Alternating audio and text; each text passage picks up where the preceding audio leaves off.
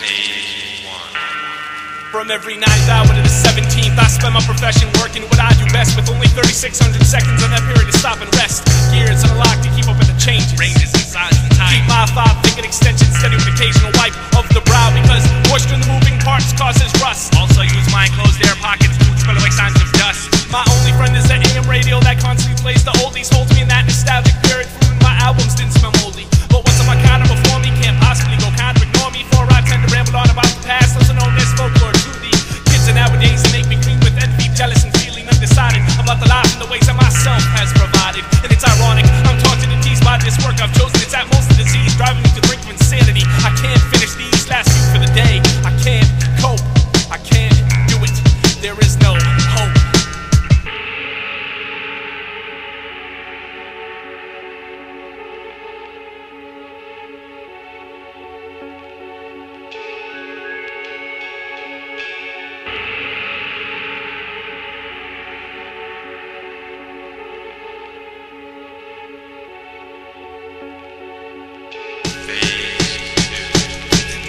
Day out, repetition runs my life. 43 years old and I still feel that sense of strife.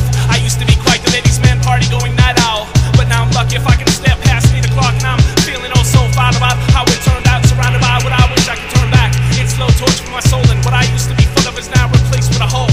Will I ever feel completion in what I choose to be? Sometimes the end feels like it's no, when I wish the angel of solitude would come visit me, take me on a permanent vacation. What you wish for might come true. Well, do I have any more life to do? I ask of you. This loneliness equals insanity. I honestly feel as if time has no plan for me. All this work I've done for it to abandon me, I'll have the last laugh. It's the last thing I do. It's time for me to concoct a plan with the hands that made me through and through, not afraid of falling sand. I need some of what I do to sit and think things over by my lonesome, clear my mind, enter a wine and search my past. Fields I've wandered and meadows, yes, I've roamed some in my time, enough to make it last, to climb to reach the mast. It's come down to weighing things out now, so I'll have to sit and ponder, close my eyes and go back to those fields that I used to wander.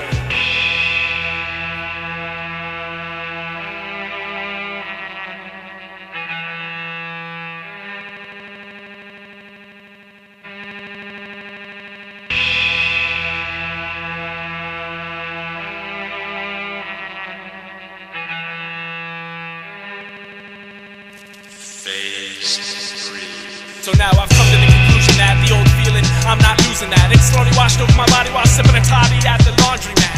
This wasn't me, so I proceed to see the light. I was wrong all along about my profession. So here's my confessional, song time, and the bottle came on as I watched my white load dry. Then my soul woke up and I assumed that it was on its way to die. It didn't control me, I realized it was vice versa, and also my life was only half over, yet I'd only lived a quarter. I ran over to my shop, unlocked the door, and stepped inside, stood in the center of my hell.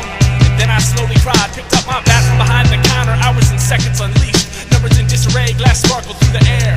I reached up and the bat came down repeatedly, screaming loudly.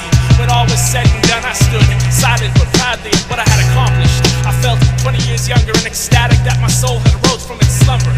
I turned around and walked towards the door, content that I wouldn't be trapped anymore by what was broken on the floor.